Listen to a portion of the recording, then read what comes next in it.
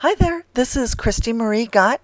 I'm going to show you how to show a different header image on each page of your WordPress Theme 2012 website. Go to your dashboard. We're already in mine right here. And then under Appearance, go to Headers. We're in my header page right now, and as you can see, I have already uploaded 4 different headers. And you're probably already familiar with the procedure for that. Just click Browse, go to your computer where you've designed a header, click Upload. And this is easy to do. Simply put a check mark right here where it says Random, show a different image on each page, and click Save Changes. Now we'll go ahead and look on the front of the website and I'll show you how this works.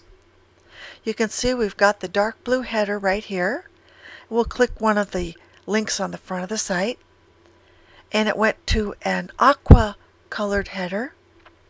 Let's go ahead and click the About. It went back to the dark blue header and we'll click the Newsletter Sign Up. It went to the gray header. Here's the blog page. It went to the white background header. And here's the page for the WordPress video tutorial library. It went back to the gray header. So that gives your visitors a little bit of variety, and you can also have a slightly different message in each of the headers if you want to go ahead and get more different messages across to the visitors to your website. Easy to do. If you need any help with designing a header, go ahead and look at the tutorial that I've done for custom headers. Thanks for visiting today. Happy computing and have a great day.